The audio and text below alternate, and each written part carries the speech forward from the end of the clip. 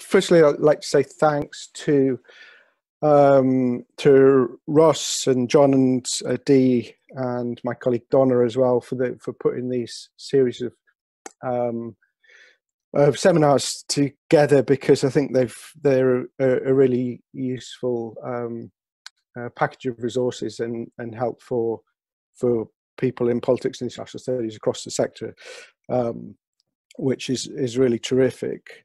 With the two organisations kind of combining their resources on this as well. I have, talking about module design, this does necessarily cover and touch on a whole series of areas that are in other webinars and to some extent in the first webinar I did a few weeks ago. And I'm hoping I don't repeat things too much, but apologies if there is some repetition in there.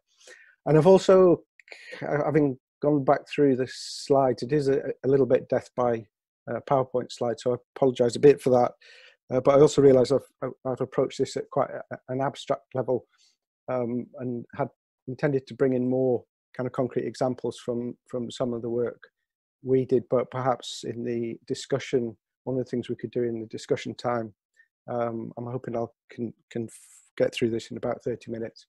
One of the things in the discussion time we have perhaps would be to share some examples of things that have worked and approaches to module design that have worked. Moving on, I've divided this into broadly three sections, and these aren't in a sense chronological sections in that each of them can be done at different stages of the module design and writing process. So it's not a kind of a linear progression in that sense, but hopefully it gives us sort of three approaches or ways of looking at the module design process that you can pull hopefully some useful material from. I'm also aware that there may be people here at very different stages in terms of experience and so on. So some of this might seem fairly basic and some of it may seem slightly less so. Hopefully it's not all too obvious to you and there's something at least of interest. Anyway, let's go on. So the three sections. The first is thinking about things to do with the sort of higher level planning of the module, to do with the overall design of what this piece of curriculum is and where it fits. The second is thinking about different dimensions of trying to enhance the learning experience for students and ways we can improve that. And thirdly, and more briefly at the end, I'll just indicate some ideas about how you can think about both mapping and reviewing or auditing your module from a number of different angles that may be useful at different stages of the process. So to begin with the kind of high level planning, and this I think will be familiar to pretty much everyone, certainly everyone working in UKHE, in terms of situating any particular module, it comes as part of, in a sense, a chain from QAA and other external benchmarks and requirements about qualifications, and particularly the QA benchmark statement for politics and international studies in our case, within and in relation to which our qualifications, whether they're straight politics or politics and IR or one of the subfields within those, sit. And then the kind of learning that we expect of students differs for that qualification depending on which level the students are at, whether it's level 1 first year or second year or third year for undergraduate, or whatever stage of masters if we're talking about masters modules. And then the module and its learning outcomes and aims and educational purpose is kind of constructed in relation to where it sits within that. And I think some things to think about. One is that the very different roles or that compulsory modules serve versus optional ones. Compulsory modules are the ones all students take, so they have to deliver whatever the learning outcomes are of the qualification. Optional modules can serve a slightly more varied role within any given qualification and that differs to some extent depending on what the structure of qualifications are, and there's a variety out there. Some very linear and vertical in terms of the progression expected of students. Others sometimes referred to as either satellite or jigsaw patterns, or sometimes a mosaic pattern, where different components of teaching in the end lock together to produce the aim, deliver the educational aims that the qualification sets. Or pyramids and spirals are other ways people have talked about the construction and the structure of qualifications. And depending on that, your module might serve different purposes within that. In terms of thinking about the module as well, it's worth thinking about what kinds of outcomes you and your students want from the module.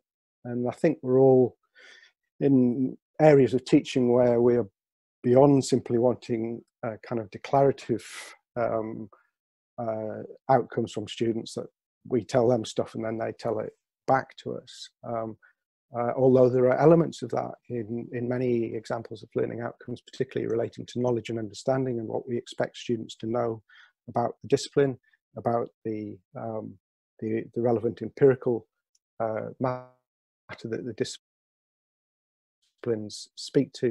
But nearly, even in those senses, we're also wanting students to do things with knowledge, to develop and use cognitive skills, and particularly, I think, in terms of some important areas that are more prominent now and possibly increasing in prominence around skills and employability and practical and professional skills that we might also build in to our learning.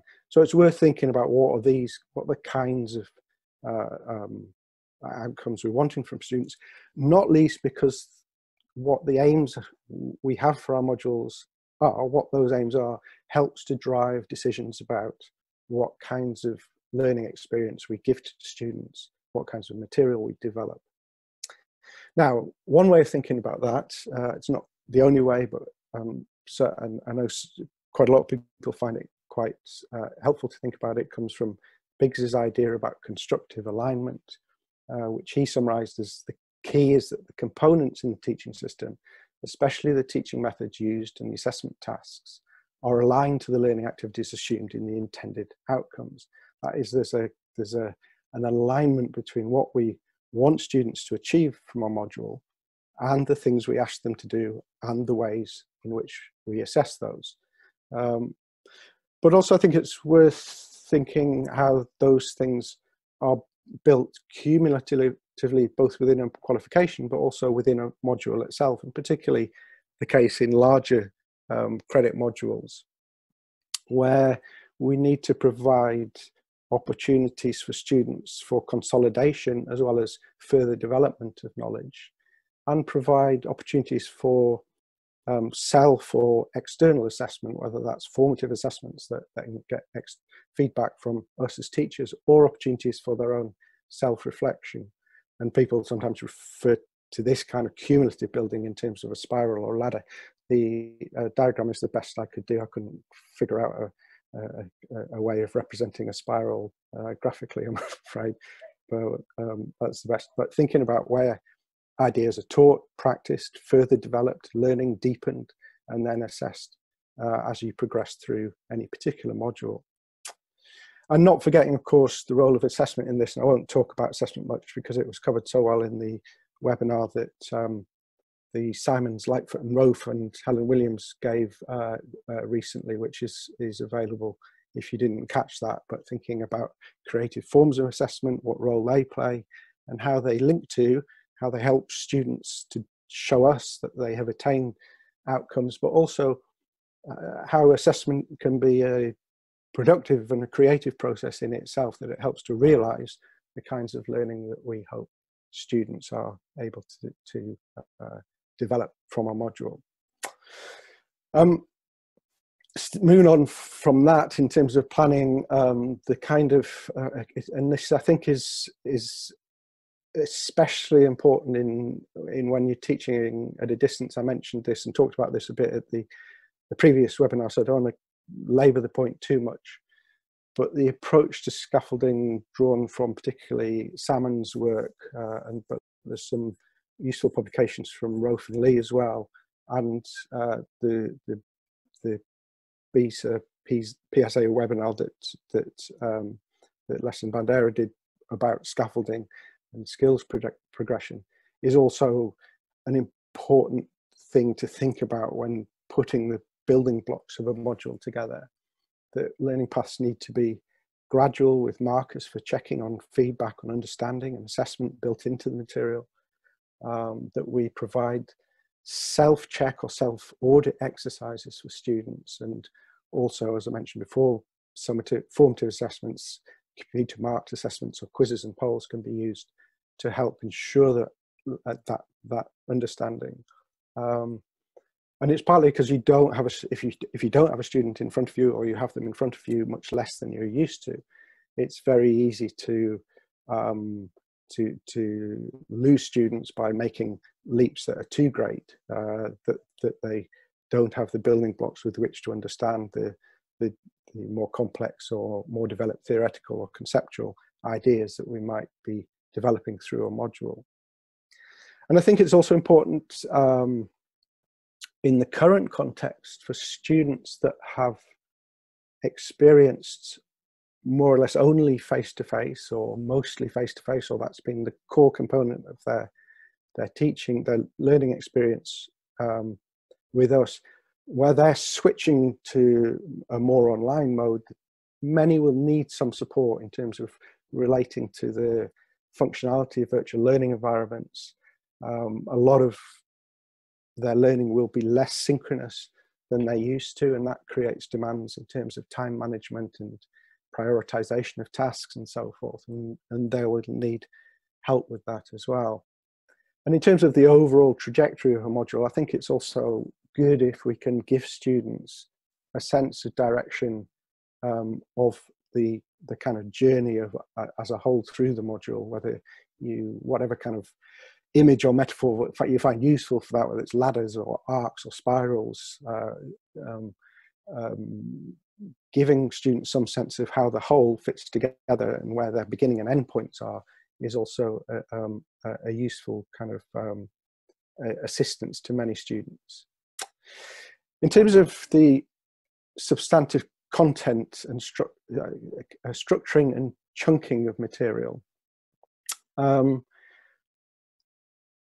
I think this goes for whether you're constructing an online module or a blended module that combines online and face-to-face together, or if you're converting an existing face-to-face module to include a much greater degree of online material. Thinking carefully about how you break down that whole package of learning into much more heavily structured and ordered pieces of work. If it's a fairly large module, say 20 credit module, you may want to think about dividing it into parts or blocks. But whether you do that or not, you certainly need to think about how you would divide up the work into specific weeks of study and what package of materials you provide for each week for the students to do. And there it may look somewhat different to your current sequence of teaching. In many cases, with a kind of lecture and seminar format, the seminar follows the week after the lecture. With an online package of materials, that starts getting very confusing if the kinds of tasks that you would normally do in a seminar come the week following the kinds of learning that you would have delivered through a lecture. It's probably much more necessary to bring those two things together in a single week's worth of package. But the weeks then themselves can be broken down into separate tasks, and those tasks into separate sections. And it's important to think about how that's structured. It's important, once you've started to work on that, that when presenting the material to students, you're signaling or communicating clear pathways through those weeks, tasks and sections, that you're not just giving them a kind of amorphous bunch of stuff to work through in their own way, though a kind of structured approach on those lines sometimes can work. But we need to be communicating clearly. If we don't have students in front of us saying, I don't understand what I'm doing this week, we need to be able to communicate clearly to students what we're expecting in each of those in each of those stages. Another thing I think that's, I mentioned this in the previous one, so I won't dwell on it too much, but avoid overly lengthy tasks, especially online. Pages of text that students have to scroll down endlessly are extremely difficult for students to concentrate on over long periods of time. So breaking those down. Lectures, we know from face-to-face lectures that students' attention waxes and wanes through the lecture. So think about, if you're converting your lectures to online, think about separating those out into, say, 3, possibly 4 chunks, and maybe think about pause and reflect activities at the end of each one, so that they're separated out into more distinct chunks of work that will hopefully hold the students' engagement longer. But in putting all this together, another key lesson, I think, is to avoid too much media hopping. That is, avoid asking students to, say, read first part of a textbook chapter, then come back online, then watch something else, then come back online, then go back to the textbook. As far as possible, try to keep the switching between media. Each time there's a switch, it adds to the student workload. There's an added transaction cost at each point. So it's quite important, where possible, to keep, in terms of your use of media, keep that hopping between media to a minimum. I'll just take a drink. Okay, if that's the kind of some of the things I think that help to shape the high-level structure of the module, and then how you break down the content into a pathway composed of a series of tasks for students. I think the second process to think about is to look at how we can approach that material and look at ways we can enhance the learning experience for students that make it more engaging and more rewarding and more effective as a process for students. The first aspect to this, and in some ways it's a very basic one, is to think about how you shape the module to design it for retention, to keep students on the module, to minimize dropouts, to make it a doable, achievable experience for students. It matters. Retention matters for students because failure or dropping out is a tremendously negative thing in many cases. There are drivers of student dropping out that are completely beyond our control, things in personal, private lives or work lives that we can't really influence. But at least we can think about trying to design the material in the best way possible to make it achievable and doable for students. It matters for finances, whether you're talking about your university's finances, because dropout is extremely expensive, it costs a lot of income, but it's also important for students as well. It's increasingly a focus of external QA processes. And I think it's also a really important aspect of equity concerns. In distance learning, online learning, there are multiplier effects on students from low socioeconomic backgrounds or with declared disabilities and so forth. And we need to do as much as we can to address those as well. One of the approaches or one of the kind of models developed at the OU, and this was the outcome of a project that looked at a whole series of internal Open University pilots and research projects and so on into retention, but also that drew on some of the external pedagogic research as well, developed by Martin Weller and colleagues, that they summarized as the iceberg model. And it gives a whole series of prompts. It was published externally as well as within the OU, I think. And they're series of kind of injunctions or suggestions for how we improve modules is to make sure that we're giving students an integrated package that fits together and makes sense to students, that we do what we can to make students feel like they belong to a learning community, both with other students and also in relation to the academic staff. That the material we produce is engaging, that the material, the learning is balanced, that is, we're not designing in big peaks and troughs in terms of student workload week by week, and I'll come back to that a bit towards the end.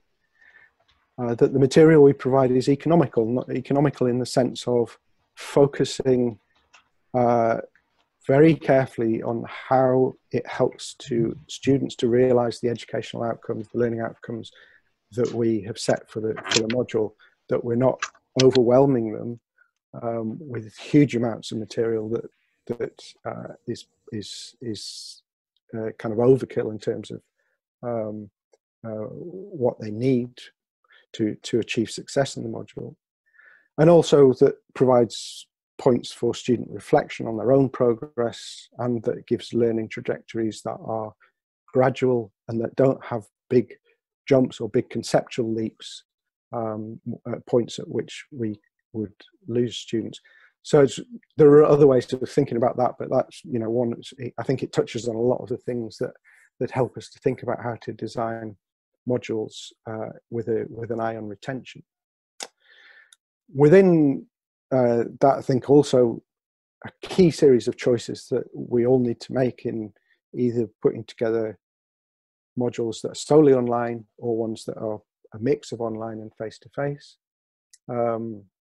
is around choosing modes of delivery and on media. So for the online components of a blended module, or for modules that are entirely online, I think it's a good idea as far as possible to think beyond simply trying to replicate lecture and seminar.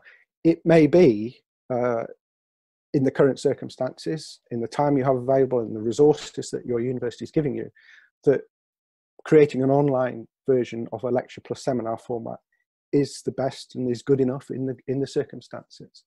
But I think to the extent that you have more time with which to work on this and more resources are provided by your institution to help you in this, then it's worth thinking beyond that for moving online, to try and break apart that pattern in a way that makes sense for distance learning.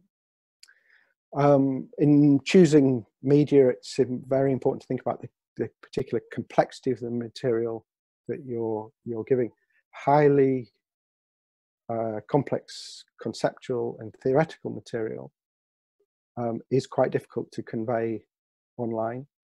It may be where short lecture segments have a role, but it might also be a place where print or printable material is available. We all do this anywhere in our research lives, deal with complex ideas in a written printable form, rather than trying to read very dense text on a screen, which often loses students or proves or slows them down, or both of which can have a significant effect on their progress.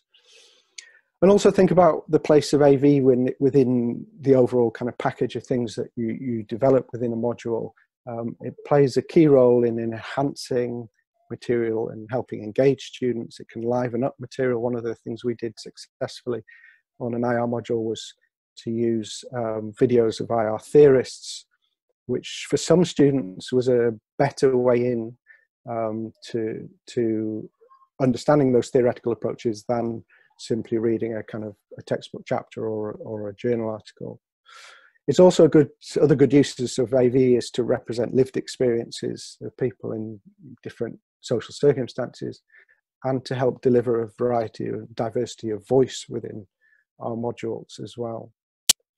And I think it's also worth, as far as you can, think about providing alternative formats. That's alternative formats for any student, because different students react differently to. Some prefer more visual modes of learning, and others more text-based, but also alternative formats for students who may have declared disabilities and learning needs that need to be catered for. So that needs to be thought about as well in terms of choice of media and how it's delivered. I think the other thing and this is me sort of trying to think in the circumstances that that many of you may be at face-to-face universities. If you're in a situation where you're being asked to reduce, possibly quite radically reduce, the amount of time spent face-to-face with students, I think it then increases the need to prioritize what you use that face-to-face time for, and think about what it is that face-to-face can deliver that is difficult to deliver online. And similarly, you can think the other way around. What could you do online? You know, there may be sections of what you would normally deliver in lectures. Actually, it would be better use of that time for discussion, group work, the kind of interaction you might get through a seminar, rather than the kind of delivery of information that sometimes forms parts of lectures, which arguably could be done via other means. So I think if you're faced with that kind of choice, then that kind of process of prioritizing a scarce resource of face-to-face time in the next few months may be an issue we could also talk about. Another aspect of the learning experience is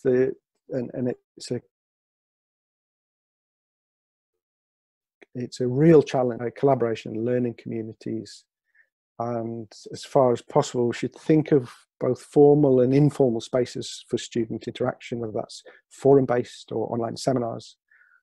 Within some of those, I think it's, if students are much less in contact in a face-to-face sense, then having an online presence from either the module leader or the module team or the academics, that is also something we find is valued by students.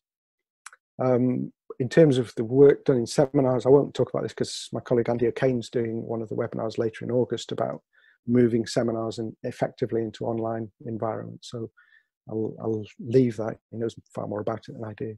Anyway, but also think about things like collaborative tasks that students can do as part of the learning at a distance. One of the exercises that works quite well on one of our modules is getting students collaboratively to pull together an annotated bibliography of sources. And also things like peer review. Helen talked about this in one of the earlier webinars, where it has to be constructed quite carefully, but where it's supportive, qualitative, then peer review or peer assessment can also play a role in building that community. And finally, before moving on to the next section, two kind of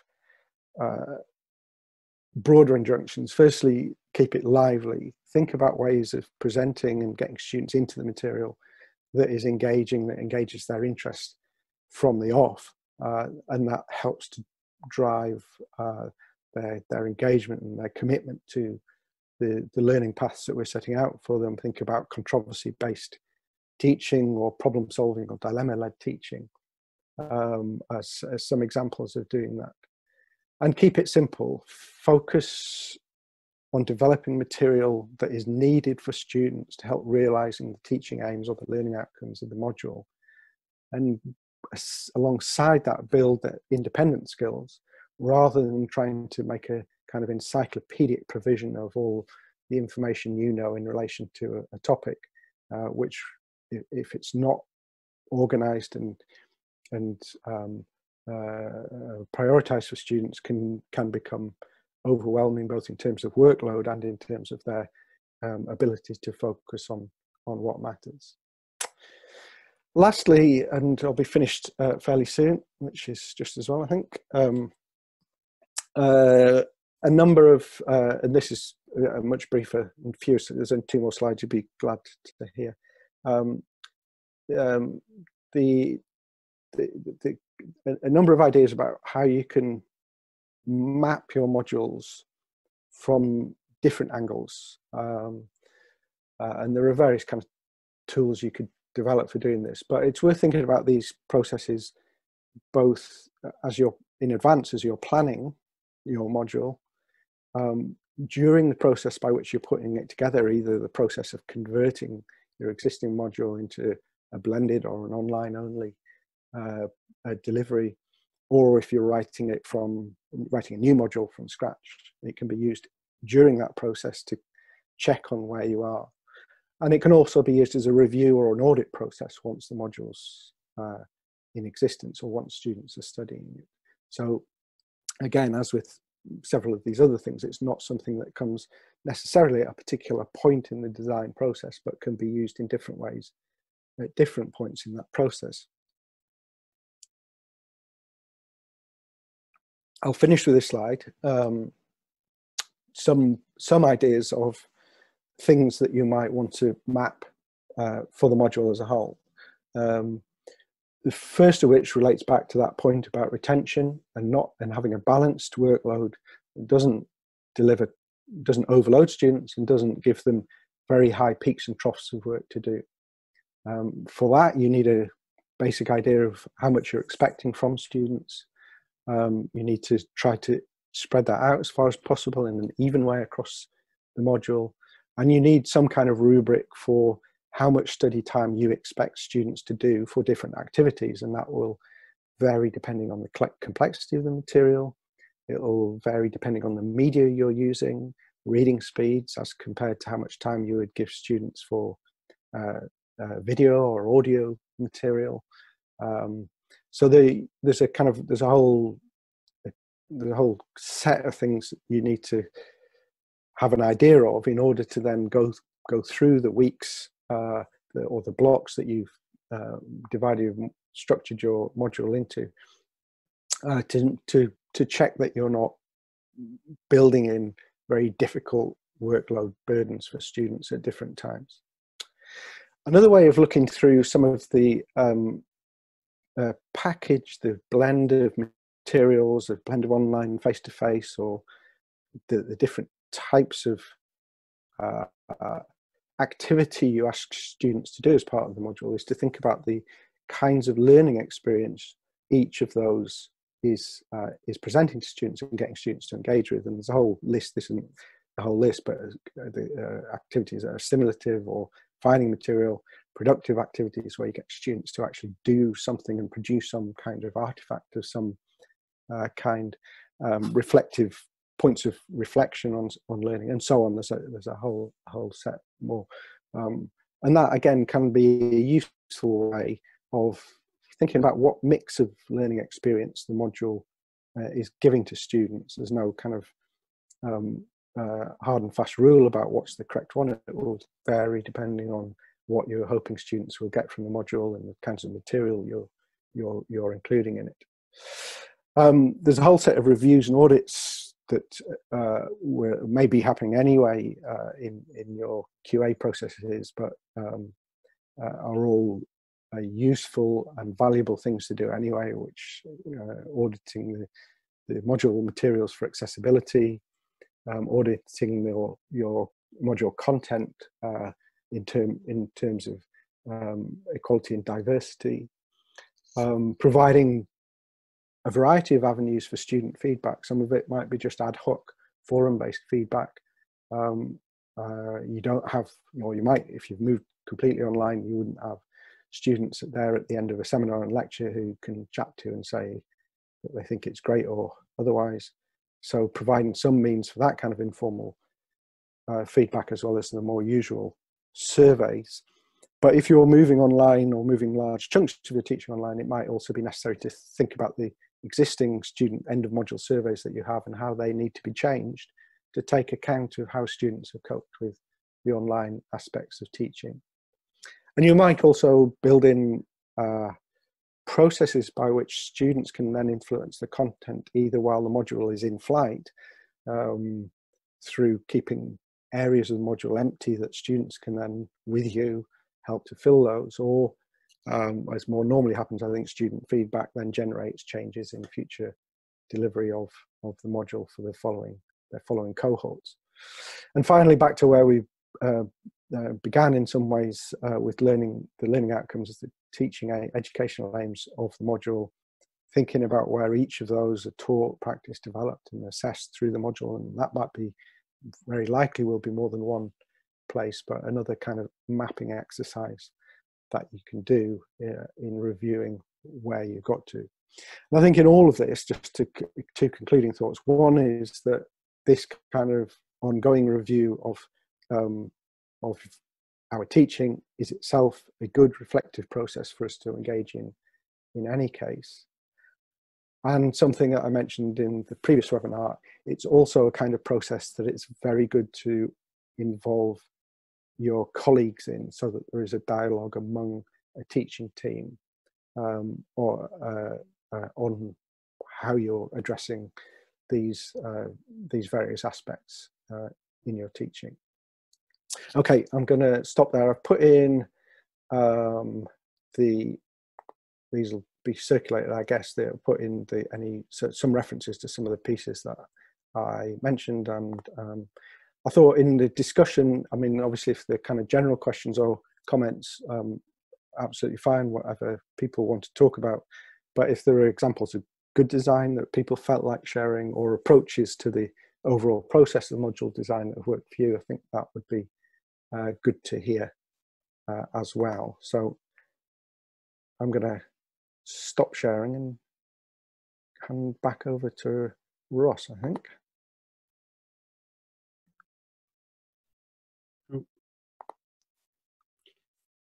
Can everybody hear me? Yep. Brilliant. Well, thank you very much, William. That was really, really useful, especially as I'm, currently in the process of redesigning my modules for the upcoming year. And there's lots of things that have made me think twice about some of the things that I've started doing that I might need to change. To create extra work for you. Yeah, I should have done it right the first time. It's my own fault. But it's been really useful. There were some questions in the chat, and I'll just kind of go through them as they've come up. But if people want to kind of speak up and share ideas, just put that in the chat and I can hand the mic over to people. But the first question has come through, and I completely thought this myself actually, regarding media hopping. Could you elaborate a little bit more, please? I'd like to exploit the online environment to get them to look at videos, put them into relevant news articles. Are you just saying I should not have them switch between activities to list other medias at the end, or are you advising it to keep it to a minimum overall? No, I suppose the thing that we have in mind when we try to minimize media hopping is about the environment, is not switching between, not say getting a student to read, say, go and read the first half of this chapter, that if you have a module textbook, say, where they go off, do that, then come back online, do another couple of short tasks, then send them off to somewhere else, then come back online. At each time you're moving students away and then back, there's a chance that they lose the thread, or it feels like it adds to the kind of burden on students. So it's minimizing in that sense. Obviously, if you have a long period of work, or a long section of work that's all online, you can embed within that a whole series of different kinds of media, whether it's AV or text or interactive activities and so on. And that is much less burdensome for students, that kind of switching, because we're all used so used to kind of the multimedia provision within an online environment. So it's not that, it's more that kind of thing. Obviously, if you're sending students out to do some work in the library and then come back, that would be that might be something else you'd want to set aside a longer period of time for before switching back and forth, rather than coming to and fro a great deal. So it's more that kind of being present in the online environment, then going somewhere else, then coming back, and going somewhere else, that is found to be problematic for students. Is that? Yeah, that really helps me. I think, okay. One of my things is I've kind of tried to compensate with the lack of face-to-face by giving them so much extra stuff, and I've kind of think I've over-egged my pudding, so that is very useful. Another really useful question, and I think something we're all facing as departments as a whole, is building a learning community is a big challenge, especially online. And I think there's a problem around both in the classroom and with a cohort. Do you have any practical suggestions around this? We had this question last time around as well, and I think it is just a genuinely difficult thing to do. I don't think it's something that we have completely cracked. The kinds of things that we try includes sort of required forum-based work, work through some kind of online seminar system. We happen to use Adobe Connect, but there's Blackboard and all sorts of things. Trying to get students to participate in that, building familiarity. If you have a new cohort coming in, building familiarity among that cohort is obviously quite important. The kind of the way students get to know each other in a normal university environment through just turning up to the same events and chatting around that, it is a difficult thing to replicate. But I think this is what I meant by thinking about formal and informal spaces. So setting up rooms that aren't really dedicated to specific teaching tasks, or setting up forum places or cafes or chat rooms or whatever it is, but also allow some of that kind of idle chat among students, or where they can interact on things other than the module. I think that's part of it. I think the other part of it is in relation to the academic staff, who they won't, if it's fully online, they won't have the familiarity with, they won't get to know as well as they do in face-to-face universities. So it's ways of making yourselves as module leaders or module team members available, and interacting with students in a variety of settings. I think some aspects of this will be covered by in that later webinar as well, on online seminars, because that's obviously also a key. The challenges of getting students to engage online is often quite a significant one. In terms of, if, say, you're delivering a piece of teaching about introducing a IR theory, say, that might be the task. In this section, in this task, this part of the week's work, you're going to get introduced to constructivism or whatever. Then that would then need to be broken down physically in terms of the screens or the web pages or whatever it is that students then look at, needs to be broken down into a number of different sections. That we find that if you have long streams of text, that can be very off-putting for students who end up never getting to the end and just skipping on to the next screen. Or you might be, it might be introducing a particular, you might say the task is introducing a particular topic area, and that might be then composed of a number of different types of media, some text, some interactive, some AV, and those could be the kind of core point of the sections within that task. I suppose that's what I have in mind. Yeah, that's very useful.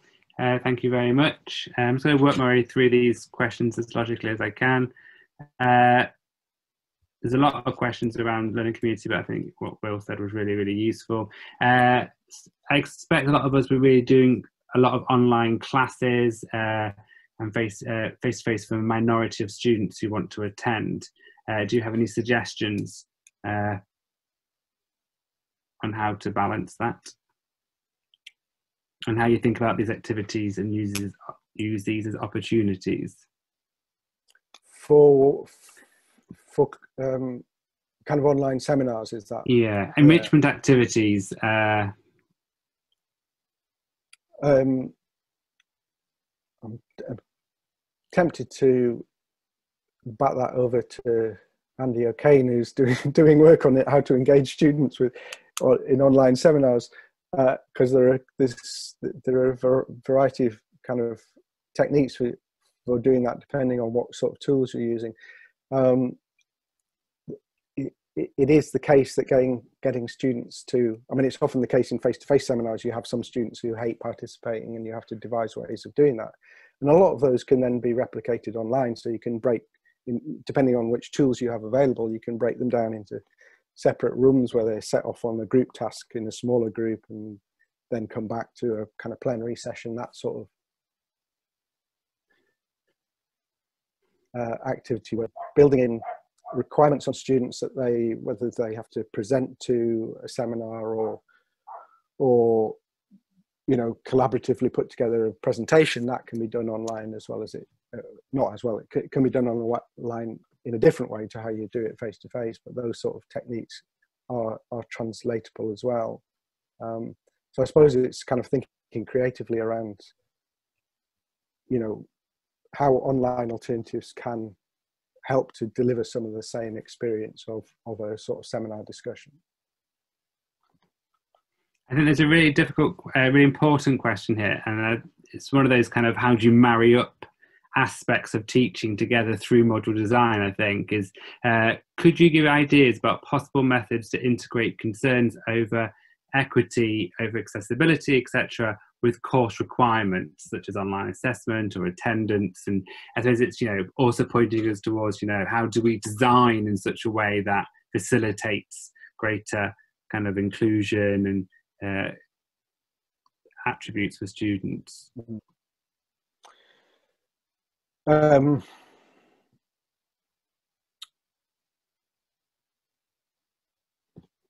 think there are media choices that can help, because some types of media are more compatible with the kind of tools that, say, people with disability might have anyway, so screen readers and that kind of thing.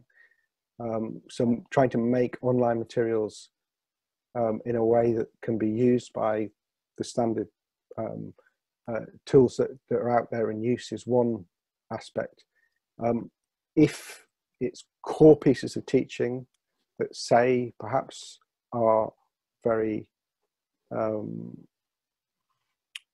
very visually based, then there may be a need to think of presenting those or presenting something else as an alternative for some students. So alternative formats, it increases the amount of work, but is often also necessary. Where, for instance, where we use anything that's graphic or visually based, so graphs and charts, or using photographs and teaching and that kind of thing. If it's a core bit of teaching, then we also have to provide a written description of those items to make them accessible to people who might have a visual impairment, for example. So there are those kind of things to deal with, but and I think in terms of online assessments, there would, in any case, I guess, in assessment environments, be a differentiated approach for assessments for students who need it, whether that's providing more time or providing other ways they can complete the assessments. That also needs thinking about. The question is also asked not just only to disabilities, but also inaccessibility to the internet. So how can we compensate for that? I think it's extremely difficult, and that's where the difficulties of people who might be in a variety of circumstances might not have good internet access. They might not have the difference between someone who has a room or a spare room they can use for their study and someone who has to kind of do it on the kitchen table with the the family all around them, increases the burdens immensely on them. There, I think it's something the university, I would have thought that's something that's more a university level concern about how you address that. And there may be, very kind of financially sound reasons for the universities to invest in invest in the provision of alternative formats. If they lose students, they lose thousands of pounds of income. So arguably it's the case that universities, where students are in need of that kind, look to investment in that, to providing students with laptops if that's what's needed.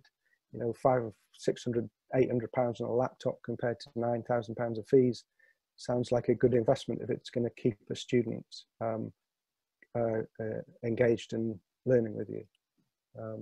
So I think those kind of things are important, but surely the university should have policies and approaches to assisting students anyway, and they need adapting for more online learning pretty urgently, I would have thought. I would definitely agree with that. And I think what you were saying about kind of diversity of kind of resources for students is something really interesting, because I wouldn't have thought to kind of make different versions of the same information. I would think I'll get a variety of information through a variety of mediums. I wouldn't think to duplicate it, and I think that is kind of really important actually, because everyone learns in different ways. If you've got a core piece, then that again is something we've got to think about, and it's that investment I think we've got to start working towards, not just for now but for the kind of long-term future. I would suggest before we all sign off, William, that you do look at the chat, because 90% of it is people saying thank you for a great presentation and some really helpful insights, and that I would now echo that to yourself. Thank you very much for kind of presenting this. It's incredibly timely, incredibly useful. I will be using and thinking of all of this and kind of stuff I should be doing and thinking about over the next 5 years, not just because of the blended learning pandemic impact. So I think I will echo everyone's sentiments in chat to say thank you very much. With 1 minute to go, thank you everyone for turning up. It's been really lovely hearing from William, but also kind of seeing everyone here today. So look out for our next lot of webinars. Onwards and upwards. Thank you very much. Goodbye.